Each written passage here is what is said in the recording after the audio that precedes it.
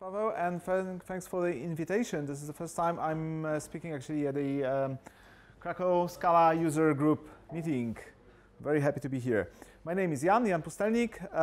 This is my Twitter handle, and I would like to speak about real serverless, so something that doesn't actually use any servers. It has to do with the company I work in. So I'm currently working in a small startup in Munich, in Germany, that's doing software for factories. It's called Actix, and we do things like that. That's a software to basically track what's happening on the shop floor in the factory. So this is one of our products. And if you look at the shop floor in a factory, how the shop floor looks like, it's something like that. That's a very old picture of the factory shop floor, but it still applies today. So for instance, if you'd like to see how a shop floor looks today, this is quite recent picture of a shop floor at one of our customers. Who can see danger radiation sign somewhere there? There is a danger radiation sign. There's also one important thing there, namely that actually, if you look at this environment, it's pretty hostile to computers, and it's also pretty hostile to networking. So in order to get it actually working in that environment, we needed to solve a couple of puzzles. And one of the puzzles is how to make everything work without actually having a network. I mean, that is going to be very difficult, but let's say with having a flaky network, so network that comes and goes. So if you see the product is currently installed at a tablet. It can be installed on a PC, on a tablet, anywhere. But if it's installed on a tablet, someone is moving with this tablet to go to different places in the factory, and then they might have some problems with the network connectivity. Okay, so the solution is to get rid of servers. So do work only with clients, so to speak. So it's like, okay, nothing of that sort. We just want to do away with clients. That's one of the challenges. And I would like to show you two parts of the solution of this challenge that both somehow relate to Scala. One of them is just some Scala code, and the other is a very nice thing that's hidden in, stashed away somewhere an unused closet of the AK library. Namely, it's the CRDT thingy, or distributed data. The distributed data tells you how to distribute data to like multiple independent devices. By the way, I could run the whole example using only AK distributed data. So I could cobble it up only using AK distributed data. I couldn't actually use the other technology which I would like to talk about.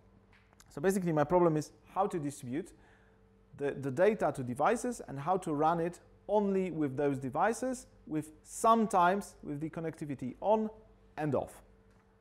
So my solution of choice is to use a peer-to-peer technology. And actually AK distributed data is also a peer-to-peer technology. But also peer-to-peer technology is the Internet Protocol itself. So Internet Protocol, IP, was designed to actually run in a peer-to-peer fashion. We don't speak about clients, servers, masters, slaves, and so on, using IP. It's just IP addresses and routes that connect things. And routes can change, actually. So you get the idea of some packet-oriented communication between the nodes, but none of the hierarchy. Okay, so this is a burning factory, and a factory of fire is not a good thing, but actually we just deal with a flaky Wi-Fi. And let's say we got people who are picking orders. So one of the applications is warehouse management thing. And warehouse management thing needs to solve the problem of a guy walking around shop floor and picking items. So let's say he's got this item, it's article blue, ID is something, quantity is something, and then complete is false, which means that this item is not picked because he wants to pick it and supply to the people who are doing work on the shop floor. So what he wants to do is he wants to turn the line in this JSON to true. In order to do that, he will go to a place hidden somewhere, maybe behind the corner where the Wi-Fi doesn't reach. He would take the item, tick true. He will see on his device that it turned to true, but actually the system won't see him. The system will not notice that he actually ticked this item. But when he will go back to the place where he has got connectivity, then instantly the system will communicate and see that this item has been picked. That's basically the business idea behind it. So you've got business level people who are saying this should work like that. That's product people. And we, the IT people, would need to figure out how to make it work. Following everyone with a cable is not a solution. Making Wi-Fi working is also out of scope because we don't own the shop floor in terms of the equipment. So we cannot completely revamp the shop floor. Okay, the other problem is we have lots of orders and lots of materials for a single order. So in order to complete an order, let's say ABC 1, 2, 3, you would need to pick up one material, the other material, and the other material. And, well, theoretically, people could be picking them concurrently. Let's say this example just shows how to pick the orders one after another. Okay, so basically part of the solution is storing JSON in a tree, which MongoDB is one of the answers, but actually installing MongoDB on every tablet, you might imagine, it's not the best solution, despite Mongo being web scale and all that, because the warehouse actually looks like this. Okay, so the solution actually turns up to be something kind of a distributed data structure, and I would like to show you one solution to the problem of distributing data structures, which is kind of nice. It doesn't have large footprint of running and serves the purpose well. And this is interplanetary file system, which is basically a way of storing your data in a distributed manner with a peer-to-peer, in a completely peer-to-peer fashion. So I will show you a couple of examples. If you want to actually run it, just install the IPFS binary. I've installed on a remote computer, I've just installed the IPFS client.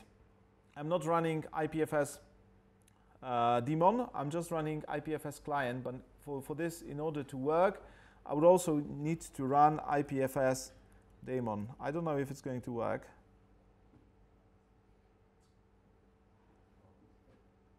No. Okay, because someone is listening on a port. Anyway, but this is something I would be actually running. I don't need it in order to show those examples because I will be showing them only on a particular client. But actually, if I wanted this to work in a distributed fashion, each of my devices would need to be running an IPFS daemon. That's exactly the same as you would have to, if you want to solve the problem with akka distributed data, you would need to run a cluster, akka cluster, and the nodes would need to communicate somehow inside of the akka cluster. So either you build an akka cluster, I will speak about building akka cluster later, or you actually do it like this. So IPFS basically contains tools to communicate, for the processes to communicate with each other, and tools for discovery. You can think about like early days Skype, whereas actually peer-to-peer communication. So there are some components for piercing firewalls, going over from TCP to UDP to some other ways of pushing packets, trying to use some sort of external help, doing NAT traversals and so on. And there is some layer that works basically as a distributed hash table and so effectively as a BitTorrent. So you can think about IPFS as a BitTorrent client, basically. What else? There are two kinds of swarms. One of them is a public swarm. So if you publish something here in the public swarm, you publish it to the whole world. And the whole world will see it. And you cannot actually, some things that have been seen cannot be unseen. So if you publish something there, it's not good, maybe. But you can have also private swarm that's cryptographically sort of validated. So everything is encrypted. And if you don't have a key, you cannot actually do anything. So the private swarm is only for the people who have this particular encryption key. Okay, so how to use IPFS? IPFS is very, very simple to use. So what I'm going to do, I have a file here. It's called foo, right? And it contains the word foo. And I'm going to put it into IPFS. So I say IPFS add foo. And what I'm getting back is, can you see? Is it big enough? I'm getting back a hash of it. So if I say IPFS cat, and I put the hash here, I'm getting back a foo. So let me edit. Sorry, Vim. Bar. I'm actually Vim user. I just wanted to. Okay. IPFS add foo txt. Did you notice the hash is not exactly the same? The hash is different. So actually, it turns out that this is IPFS cat and this hash. It is actually content addressable storage. So if I put this here, I'll get a foo again, because it just hashes my content. So the hash is pretty good. I mean, we shouldn't be expecting any collisions any real soon. So when you do that, you can actually be pretty sure that you got a unique content out of it. And of course, IPFS never forgets. That's a combination of like 3 hashes. I don't remember exactly. It's SHA-256 and then some other hashes. It might be changing from version to version, though. That's one of the caveats connected to IPFS. So the problem of readability, all data, it's not solved, and IPFS is evolving quite quickly. So that might be one of the issues. Okay, so this is nice, but actually I want to be storing not that, but I want to be storing JSON. So this is my JSON, and let's say IPFS add whenever JSON. It's one of the things I can do, and I can get IPFS cat whenever JSON. No, I just need to cut this hash. But I told you that I want to actually turn IPFS into a MongoDB. So I want to turn it into a storage of JSONs. So in order to do that, I can use something else that's called DAG. So I can put a JSON into a DAG. That's a different kind of hash. That's a different, let's say, different hashing scheme, a bit different. That's done on purpose, so you don't mix those two kinds of hashes. And let's say IPFS DAG get, and let's put. Did you see IPFS actually has a very simple API. Those guys don't need to do too much thinking. The API is just like 4 operations, more or less. put file, get file, DAG put, DAG get. This is a bit of simplification. Did you notice, by the way, that this JSON is not exactly the same as this JSON? Well, if you use DAG operations, IPFS would actually canonicalize JSON, do some standardization to the JSON before it does. So it's good for JSON, actually, JSON-oriented databases, because if two JSONs are functionally the same, they should roughly return the same after putting and getting and so on. Okay, so DAG put, DAG get, but we are not finished yet, because the problem is how to do the structure thingy. And the structure thingy we are doing with something that's called IPLD, and the IPLD works like that. I've put some data, so I've put that stuff into my. Will it work? Yes, it worked. So I put some stuff, IPFS DAG get, and I got it back. And you see it's canonicalized. But I would like to actually do something useful. We'll get back to the Scala code soon. So actually, I would like to be doing something like that. I want to do IPFS DAG get some root hash. That's going to be my root hash. Oh, the microphone is disconnected.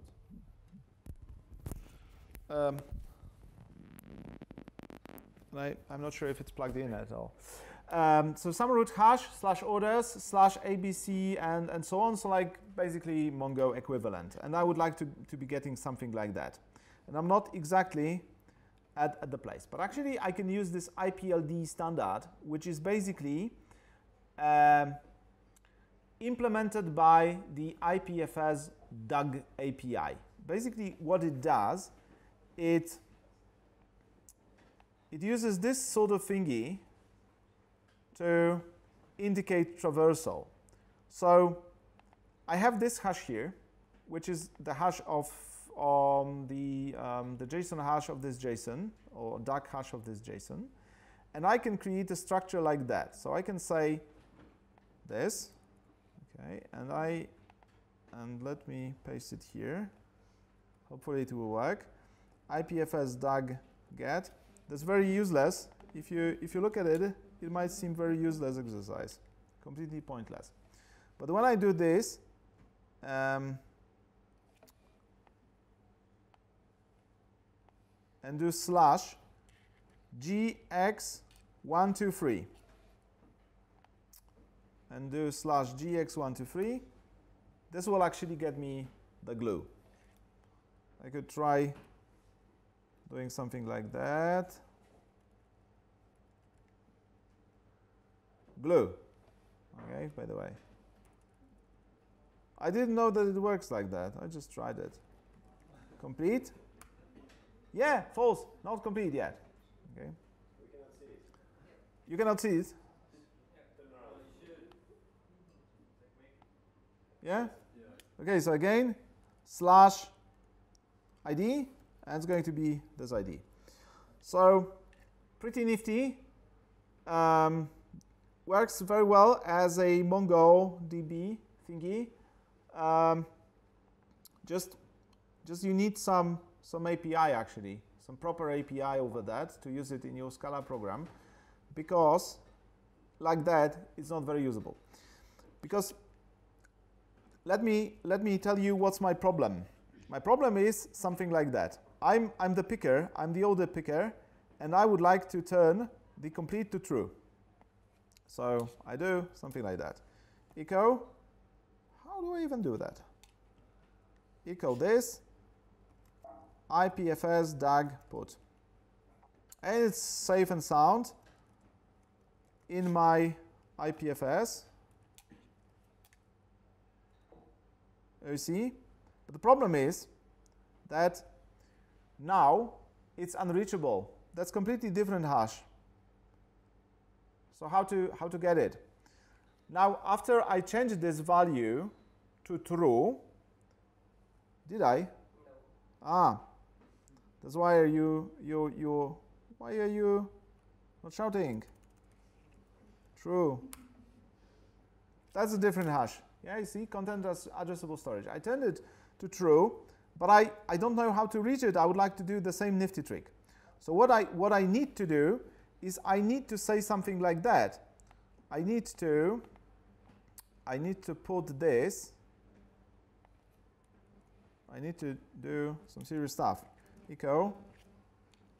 I need to put this, but of course not this, because here we should be having the other hash. And as you obviously noticed, it's kind of okay. And IPFS DAG put, right? So I've changed the hash.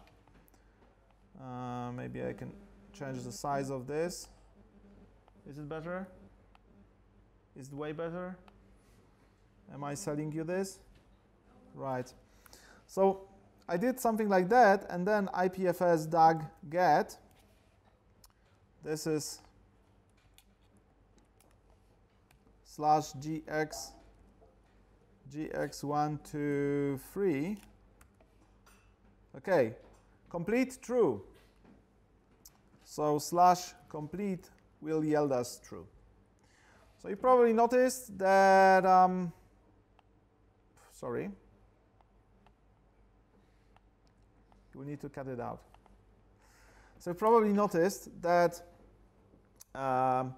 basically what we have here is best done with a computer. So if you have a computer, it seems that it's like the best way of actually solving this problem. And if I have a computer, I can have Scala, and I can probably solve it with Scala.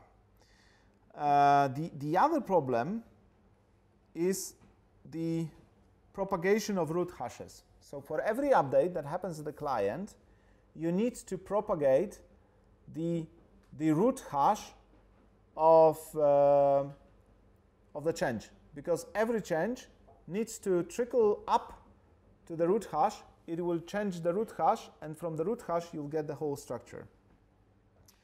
By the way, this is some sort of persistent log for free. So if you notice, we are just getting this this stuff absolutely for free. Okay, so now it comes to the computer thingy. So IPFS DAG put. How do I? There is a Scala client. It hasn't been touched like for the last 3 years. It's probably out of sync because like 3 years ago the IPFS project probably didn't even exist. It just had the Scala client, nothing else. So this is my nice Scala client. This is the DAG put, and this is the DAG get. It kind of works. It's production ready thingy. Okay, and now how to implement the whole stuff. So how to implement it? This is kind of rubbish, right? With 3 monads. That's one of the solutions. Why? And let me tell you why. I'm not a very big monad lover. I'm moderately big on monads. Okay, so like maybe not the way like some people are on monads and on cats and 3 monads and so on. There's a lot of interesting introductions.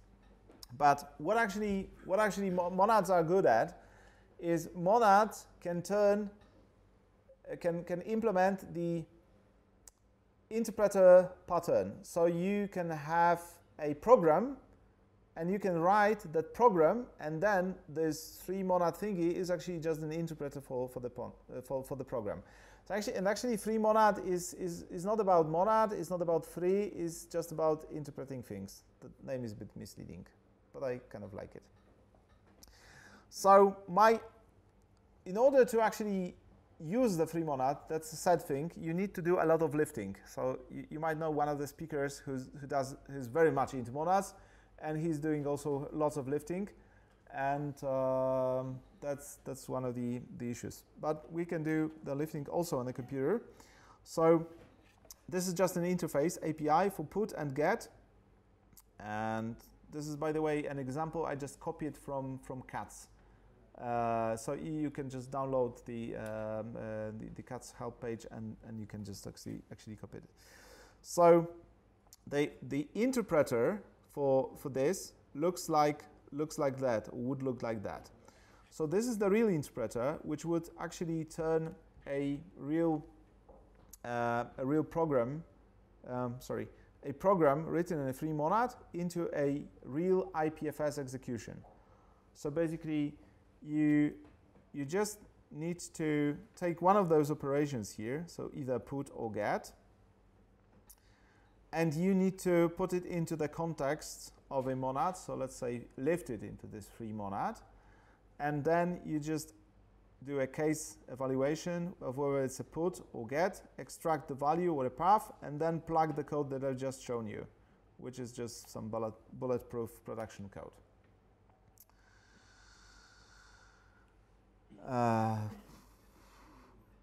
Right, this is just a technicality. That's actually simplification for our programs. That's actually doing the lifting for you, so the lifting adapter, and it's just lifts this put value to IPFS store. I've had some discussion with purists who said that actually option is not a good type to return, because, you know, none if an error and some if you got something. Well, that's a nice exercise to clean up technical debt. Move later to either. And if you just add fix me to it, then it's going to be fine. And then hopefully sometime later you might even actually fix it. Okay, so this is how our program could look like for this monad. So I have an IPFS store program that just stores thingy. And the cool thing that this slide has a lie on it. And Konrad actually asked a question which would reveal immediately the lie here.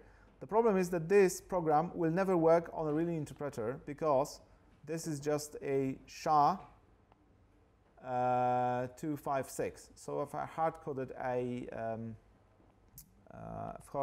here an implementation of this magical code that you get returned here, so basically this wouldn't work.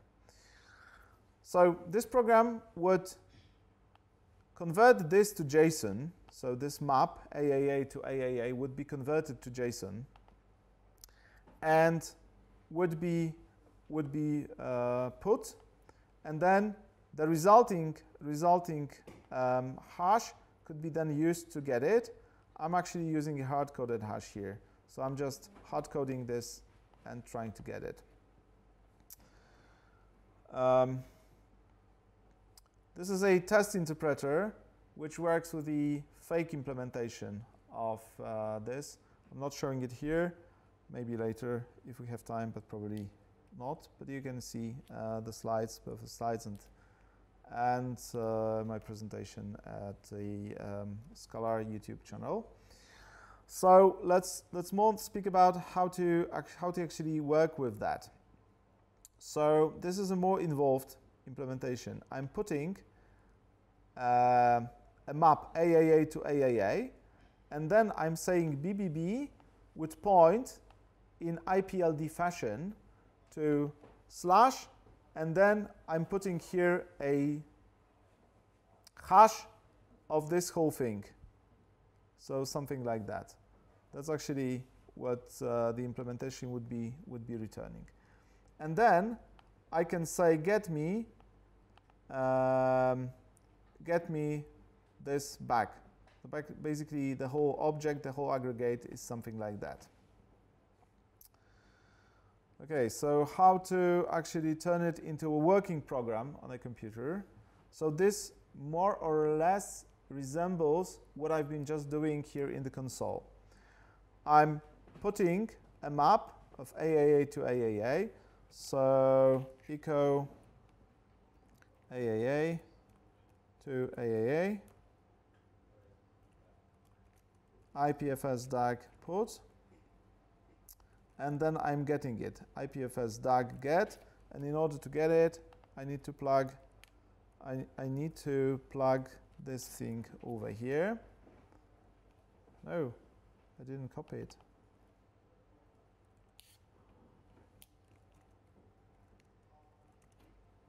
I've copied it now.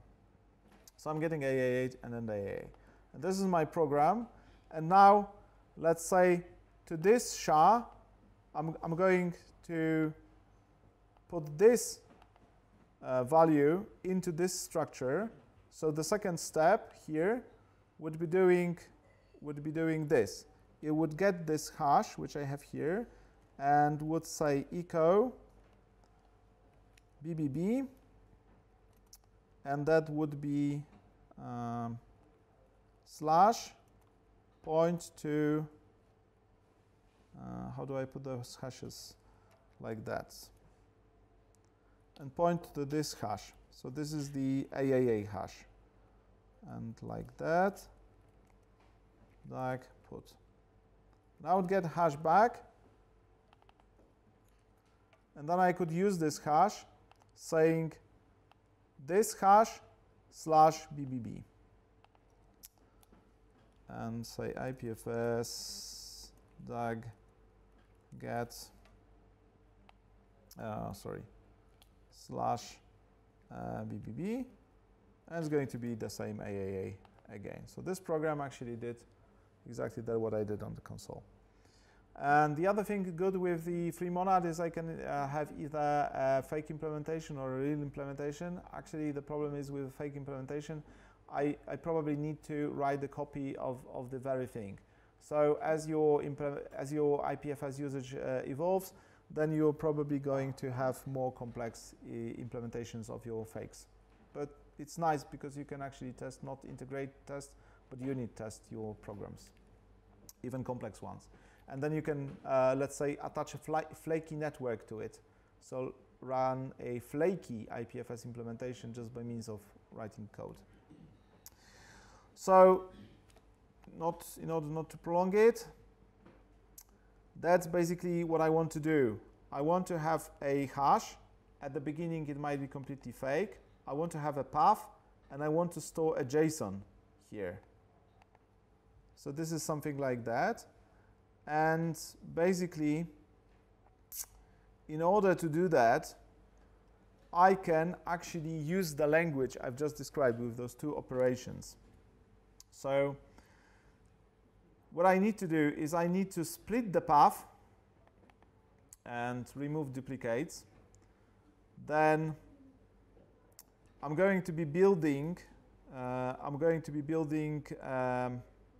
this structure back from the change. So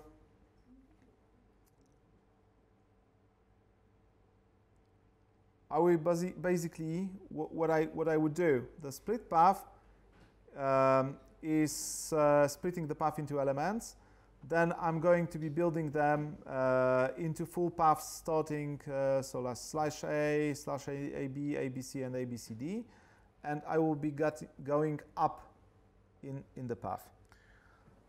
So I need to start basically with the most elementary operation. So I'm going to put an element. I'm going to put an element into here. So this is my element, and this is just a slash link. A slash link like the one here in the in this structure. So I'm taking something that I want to put here. It might be my JSON, and it might be just a hash of this JSON, and I'm putting it as an element. I'm converting it to JSON, and I'm going to be putting it here. And this is going to be concatenated with the external element of of the path. So this single ring, so to speak, is going to be recursively combined. So for every element of the subpaths, so those paths. So starting from here, I will be adding an element. So I will start from this full path, so A, B, C, D, and I will store at that element. I will store the hash of my object.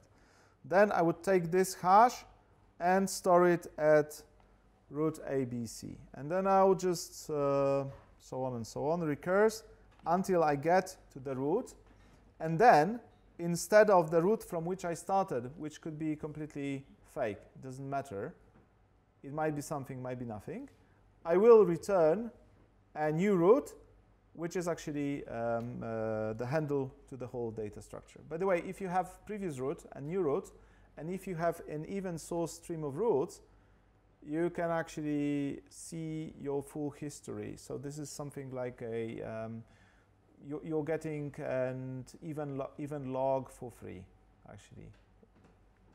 Okay, so now how to propagate the stream of hashes to your devices. So one of the tools, by the way, you could run the whole example with the Akka distributed data. One of the things you can use to do it is Akka distributed data, and you can nicely use the LWW map to do that. So this is a map, distributed map. So distributed among all your clients, that's going from order ID to the current hash. And if you have an Akka cluster, so if your all clients form the Akka cluster, you also need them to form an IPFS cluster, then basically it works like that. Let's say on one of the nodes, you wrote here a change. So you went from bar to buzz. You wrote a change. And then this is going to be propagated by the mechanism of, well, basically in CRDTs we have two basic mechanisms. One is the direct update, the other is the cluster gossip. So let's say for simplification, it will be for sure disseminated using the cluster gossip mechanism. So it will reach all the elements of cluster, changing the value. So, and if you add a third node to the cluster that doesn't know anything about what just happened, it will get the full update. So this is basically how the distributed data works. So now we have a channel for disseminating all of your updates also in a fully peer-to-peer fashion. There are some caveats here. So for instance, what happens if I have an old update? I'm seeing a state in the past. But what is really important about the CRDTs and the Akka distributed data is that actually if you say about eventual consistency, the definition of eventual consistency doesn't mean anything. It means that in some future that might be just 1 second before the heat death of the universe, you'll get the correct state. In between, you could be actually getting totally anything. You could be getting total rubbish. Here, what you're getting is not eventual consistency, is monotonic consistency. So your states, the states of the cluster, the states of the elements evolve in an ordered fashion. So if you have two updates to the source object, so let's say I would turn first bar to buzz and then foo to bar, I would get them in roughly the same order. I would get them in the same order at the target. I said roughly the same order because this is last right wins map, and actually it uses wall clock time. So the problem is that if you write two objects in the same time, the one with the latest time wins. But if you're writing just one object on one computer, this is going to be perfectly consistent because two updates are going to be in the same order, and once they are applied in this particular order in one node, on the source node, they will be applied on all nodes in the same order.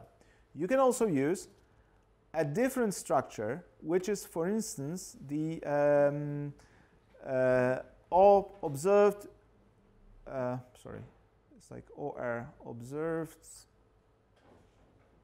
observed removed map, or actually observed removed multimap, which is causal, and it uses the causal relationship. So if you add on one node and you would like to delete another node, you first need to see the addition in order to delete something. So you can build quite interesting way of tracking how things have happened or how they have evolved in the order they were happening. You can actually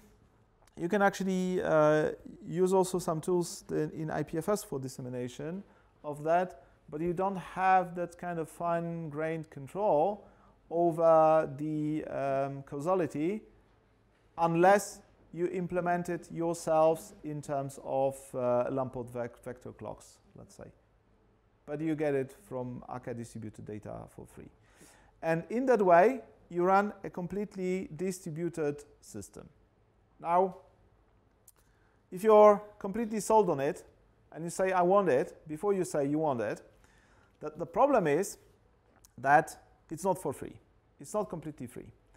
So if you would like to use a system like that, you need to think about your actual business model, because this is now how the system works is not non-functional requirement. It's actually functional requirement. So if you say two people can pick orders in the same time, you might need to change the implementation significantly in terms of the elements you're using, algorithms you're using. Then you have one picker. So for instance, for one picker, the last right wins map is enough. For two pickers, you might need some sort of looking into what has happened, and you might need some implementation of causality, and you might need to use observed removed multimap for your implementation. So it might actually, those small changes in the requirements will now mean that you need to revamp your system in a significant way. So you lose some agility, but you actually win customers because those customers have flaky Wi-Fi. Not because they want, but because they cannot afford to have another, like, better working Wi-Fi because of their constraints. So if you want to serve that kind of market, you need to tailor your solutions to that. And what I wanted to say is Scala is a very nice ecosystem for that kind of thing.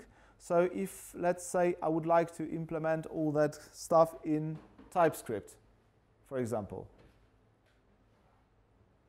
I would need to implement all the three-monad stuff that you get in CATS from scratch, and I would need to use something else for dissemination of my root hashes than Akka distributed data, and I would probably need to write all that stuff from scratch and test it, and believe me, many days, many months, or maybe many years went into testing that kind of tools, so you can use them with confidence, and you can actually use them very easily. So that's something that we are getting with using Scala. We are getting for free, because there are people who have worked very hard to make those things happen. And if you want to change your ecosystem, then probably you are in a very difficult place between rock and something very hard. Any questions?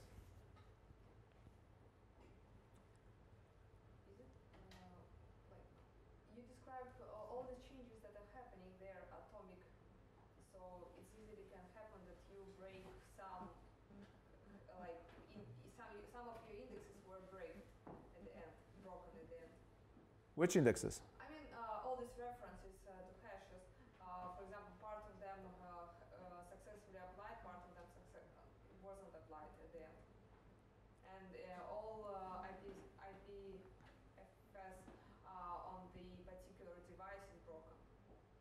Yes, very good question, actually. So the problem here, to restate the question, is I'm changing something on my device. What about the updates on other devices? So what helps me is that IPFS is actually content addressable storage. So the hashes are consistent. So if I add something to IPFS on my node and I get a hash, if I resolve this hash on some other device, then what I will get is the same object, because they just kind of communicate underneath using this peer-to-peer magic, and I'm getting the same object back. So there is no way I get something broken. What might happen is that something is delayed. Right? That's one important thing. You need to causally distribute your root hashes. So let's say someone has a root hash, one root hash, and the other person has a different hash, and they think that they have an authoritative source of knowledge on the whole structure, and they apply their changes. Yes, those changes might be lost. So if someone applies a change on a hash, that's the same thing that happens on a Bitcoin. If, let's say, I propose a new block with an update, and someone proposes some other block with an update, and his block, well, their block actually, gets included in the blockchain, then my block is lost.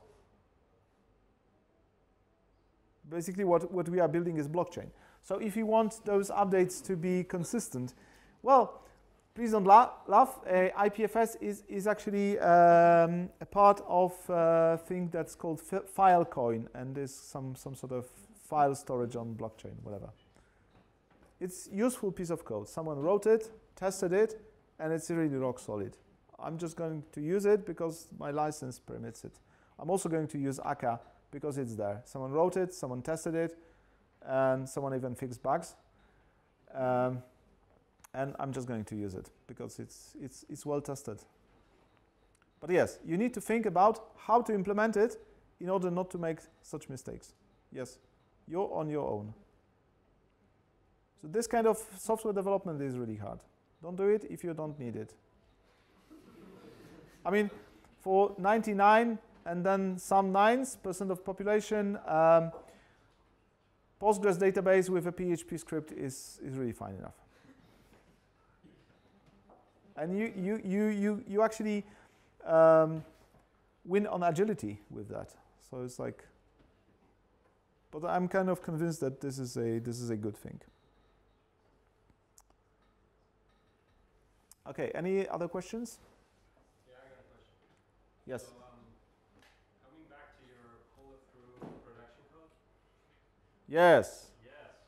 So I'm not actually asking about the code. It's more like you were calling the IPFS command line. Yeah. Maybe I missed it, but isn't there like a library you could call instead? Yes. It's not very much supported, so no one actually put a commit in it like for the last 2 years. And when I'm evaluating software for inclusion in my project, what I do, I go to the GitHub repo and I look for the date of the last commit. If the last commit has been like a year ago, then I need very strong reasons to actually use that library.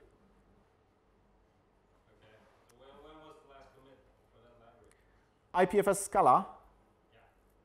Yeah. IPFS Scala like 2 years ago. IPFS probably in the last minute.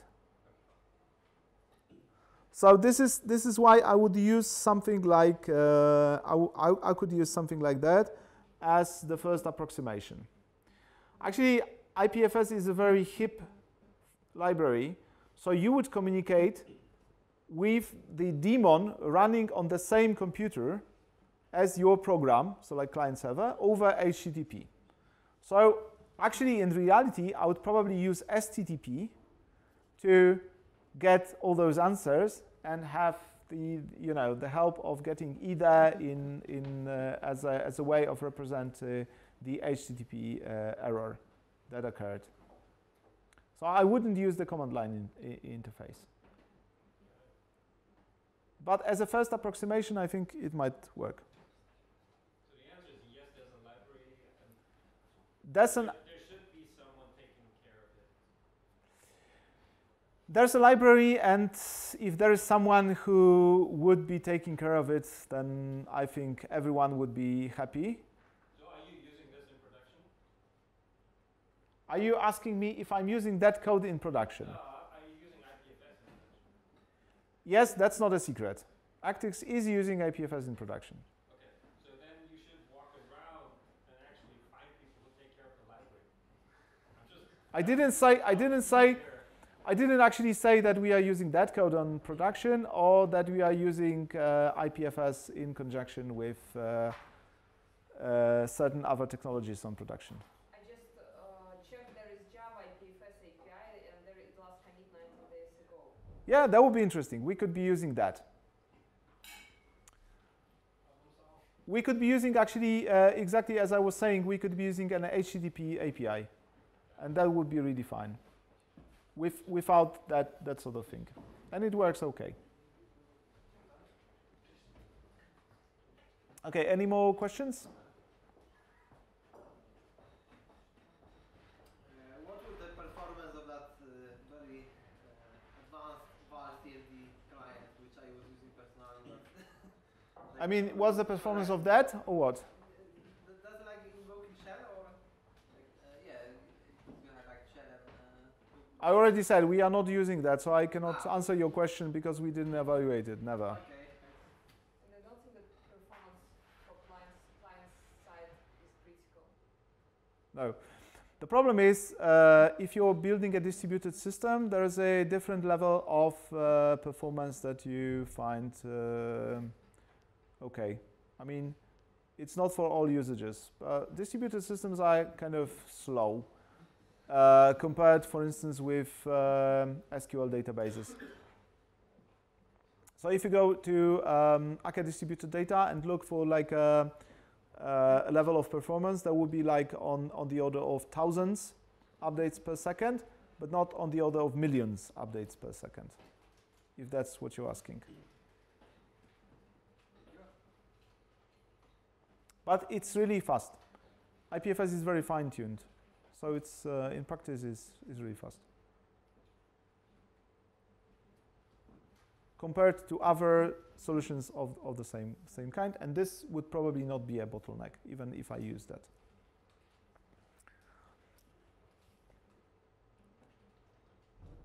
Any other questions?